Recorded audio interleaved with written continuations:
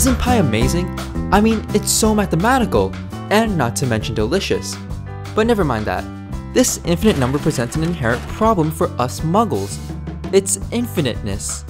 I mean, how do you measure something that never ends? Surely you just have your calculator run on forever, but for one, that will take forever, and for another, you're gonna need a lot of batteries. A much easier way to find pi is to actually use an infinite series of numbers.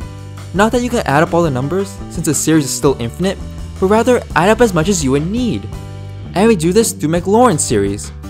Quickly breezing through a few years of calculus, a MacLaurin series is simply a series of numbers which begins at a starting point and adds on corrections until it eventually gets close enough to make a guess. Think of it like throwing a wiffle ball. Sure, we know where the ball started, but that doesn't really help us find where the ball is at this point, or at this one, or really any point but here, and wherever we happen to get lucky.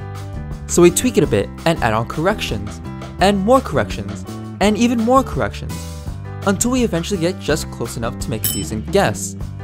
And this is exactly what a 17th century mathematician named Leibniz did. But his series is slow, as in really slow. To get pi to 8-digit accuracy, 3.1415926, you need to add more than 5 million terms. But luckily for us, math has been around for a while, and a massive amount of people have studied it, including one man by the name of Nilakantha, who came across the same series as Leibniz.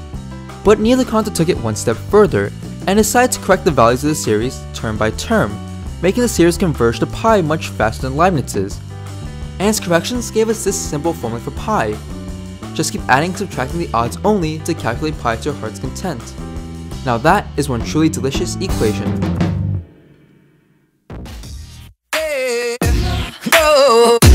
No.